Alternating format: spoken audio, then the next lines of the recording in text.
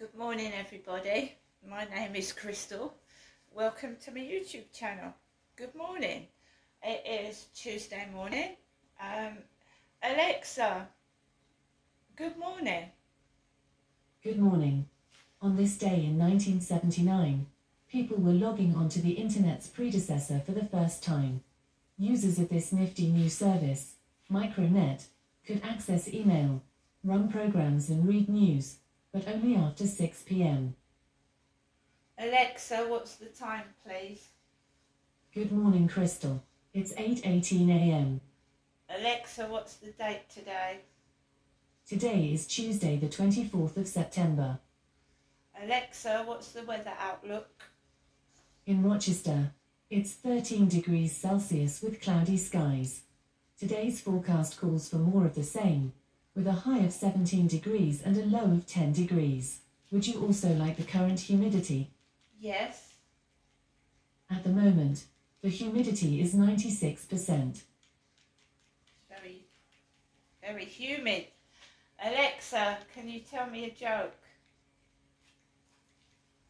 What do you call a hobbit in Nando's? Lord of the Wings. Alexa, whose birthday is it today?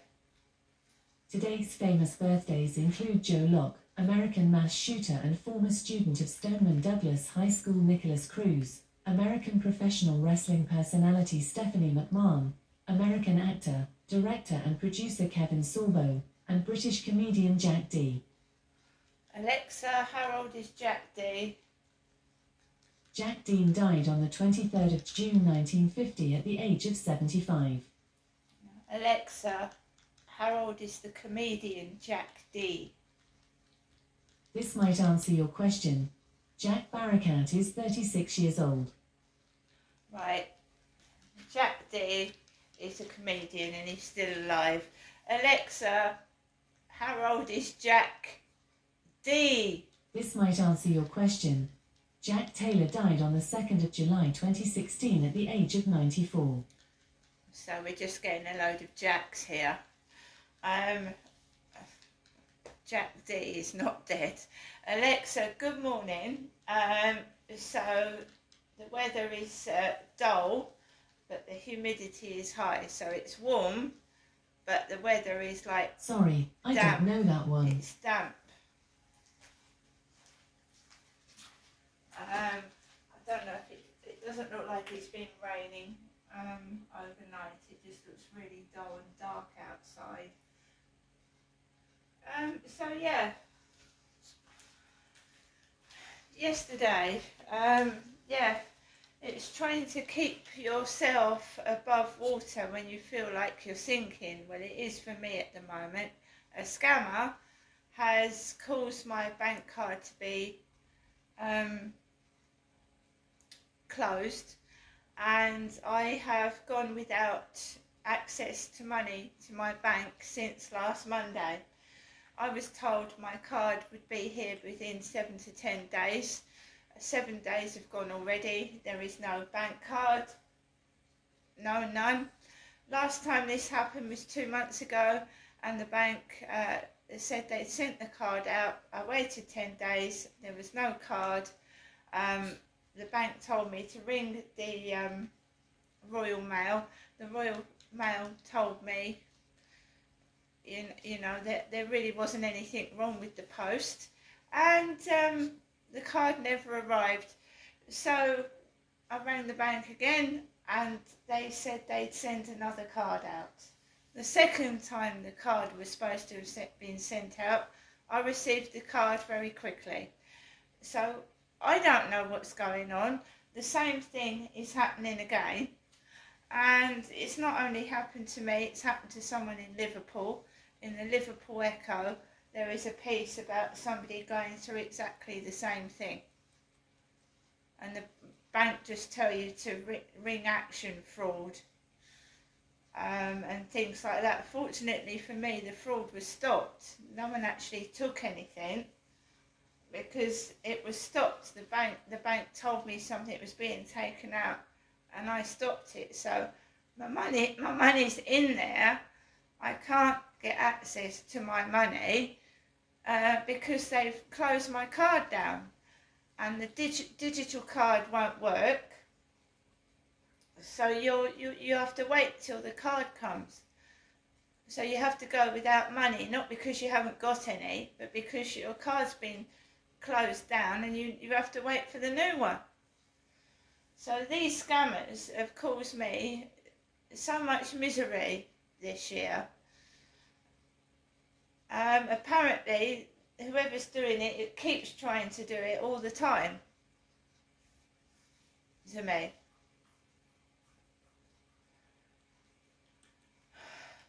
So I was told it could be a connection with the old card, and they said they'd try harder to stop it from happening again. And I don't know what to do, apart from not order things online, if that's how it's happening. So I've been left without money, and I've been relying on my mum, who is sending me money out in the post, and obviously I was sent some money out. This is again what happened last time. The money didn't come. It's like someone is trying to make me go up and see my mother, and I'm not a child, I'm an adult. So every time I don't go up and see my mum, someone's doing this to me for some reason. Or it's coincidences, but I mean, I don't know what to do now. I don't know what to do. So my electricity is on emergency credit.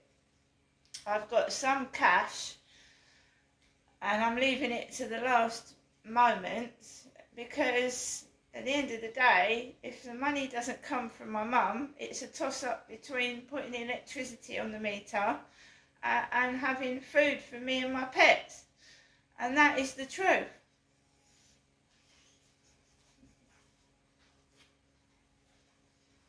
That's the truth. So, we're just going to go out and look at the electricity meter and see what's on it. And I honestly, I'm just bamboozled as to why the bank can't stop this and why this keeps happening.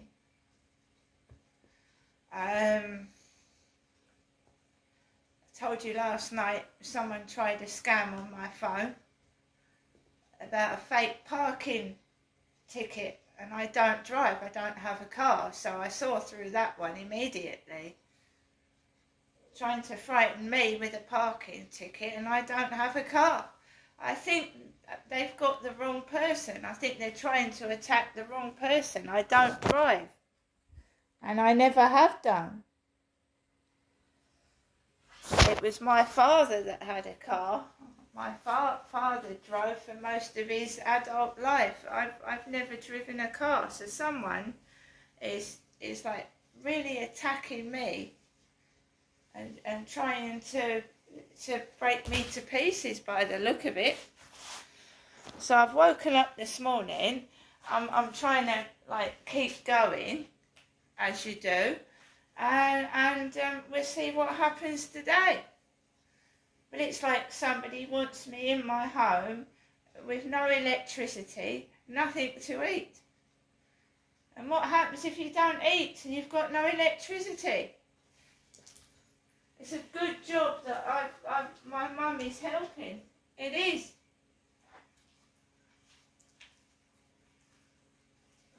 I mean, obviously I wouldn't let it get that far. Obviously I'm not going to go without food and electricity. Of course I'm not. There are steps you can take.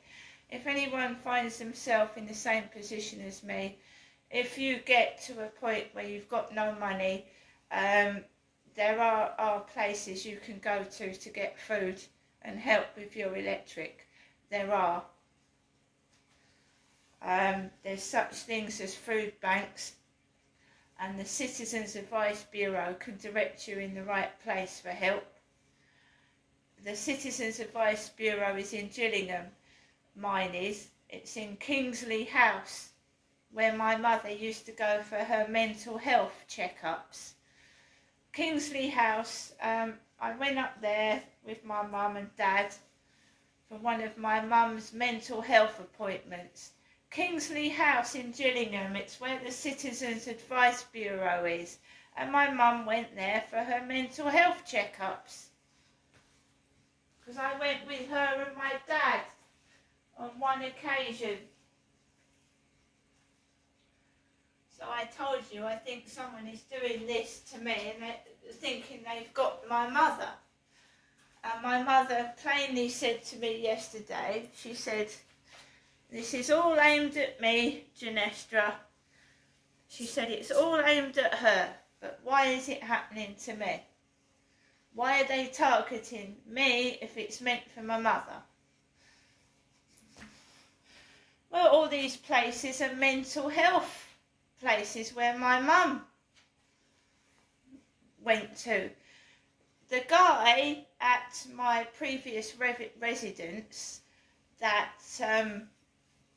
was a horrible man, and he invited me into his flat for a cup of tea. He said, "I've seen you going up and down the road, you've always got your earphones on."